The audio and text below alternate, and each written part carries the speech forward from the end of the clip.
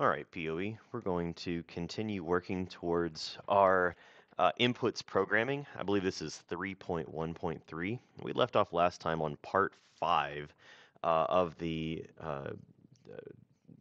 Principles of Engineering sheet from the Project Lead the Way website. It starts with like number 27, 28, 29. And we had last time using a bump switch. I'm going to go ahead and I'm just going to clear that code out. I'm going to check and make sure that everything looks okay on my test bed. It looks like none of the wires have been moved around.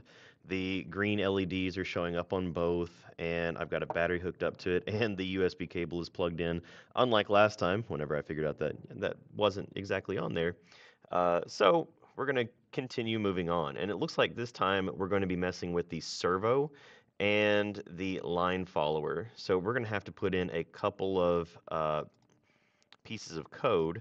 So I'm going to go over here to the natural language section, and I'm going to go to movement, and it looks like I have one that says set servo. So I'm going to click on this one, I'm going to drag it over. So I have set servo, and I have to tell it what port that it actually uses. Whenever I look up at the top, it says that the port is, let's see here, servo motor or port 9. So I'm going to just type in servo motor, and the position that it tells me to go to is 127. So I'm going to put that servo position to 127. And then it looks like they want us to use a sensor using the line tracker. So I'm going to go from the natural language section. I'm going to go to until, and there's a whole bunch of different options. I'm looking for the one that has until light. So this one, let's see, says the robot does what it was doing until the light sensor, reads a value lighter than the threshold. So I'm going to go ahead and drag this one down here, and I'm going to type in the threshold that it tells me to put in. So the threshold is 1425, and the sensor port is the one that says, which one is the line? It's the line follower. It's input 1. So let's type in line follower. I'm going to have to make sure that that's capitalized for me because that's the way that I named it up here at the top. Next, it says set servo to negative 127 and then wait 2 seconds. So we're going to go set servo and then servo motor, and I have mine capitalized.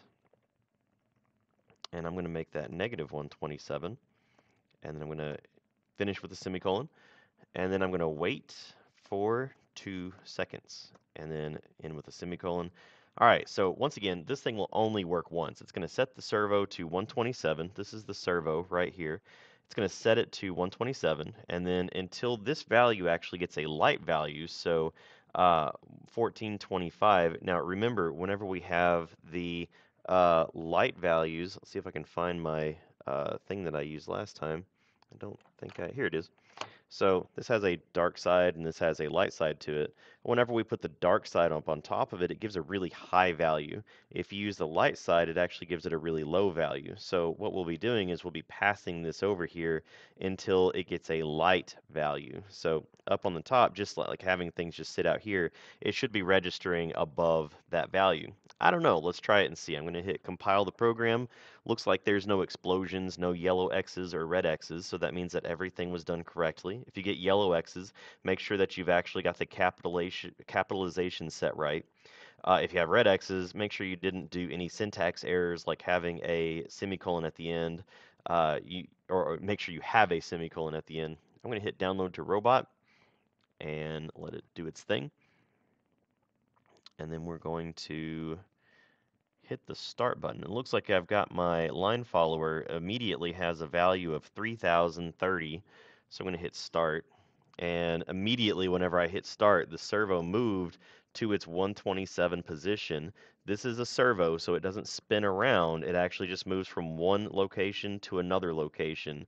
And it's going to, and even whenever I put my hand over the line follower, the values don't really change that much. In order to actually get the values to change, you're going to have to get really close to the line tracker. And see, whenever I switched it over, it moved, and then it waited 2 seconds, and after it waited 2 seconds, it seemed to have gone back to its original position.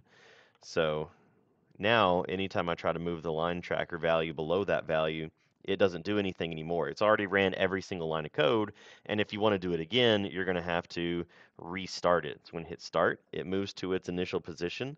There is a high value right here because there's nothing for the line tracker to follow.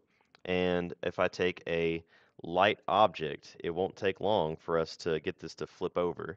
So if I move this down, okay, as soon as I move it to that location, it's going to move over to its position. And it only does that, so it sets that to its position, and after the wait 2 seconds, it seems to go back to its normal location. Okay. Let's see here. And that's that one. That one's using the line follower. Okay. And on the next one, it says to modify your program to perform the pseudocode below. And it says to move the servo to position 127 until a dark object is detected, and then move the servo to position 127. Okay, so a dark object would be something like this. And if I look at the line follower, the dark values are going to give something that is, look at that, like 2000 or 1900 to 2000 that goes along with it. So if you do a light object, then that value goes down a whole lot. Okay, so we're looking for higher values if you're going to use a dark object. So um, it looks like the values that begin originally are 3000, and then whenever we put a dark object on there, it goes only down to like 2400. Okay, so dark objects give high values, and light objects give really small values. So light object, looking at about 100-ish. Okay, so let's try to modify this. I'm going to go ahead and close this out, and we'll see if we can actually get it to do what it's supposed to do. So we want it to move to servo position 127 at the very beginning, which it kind of looks like that's what it already does, until a dark object is detected. And a dark object will go to about the 2000s. So why don't we change this 1400? Let's just make it go up a little bit to 2000, and then we'll make it move to servo position 127. Okay, and then we'll have it wait for 2 seconds. And then from there, what we'll do is we will see, check my battery. Uh-oh, looks like we're almost out of battery, so we'll have to let it we'll have to let it go from here. I'm going to try to compile the program really quick and download to the robot, and let's see if this actually works by setting it at a higher value. So I'm going to hit the start button.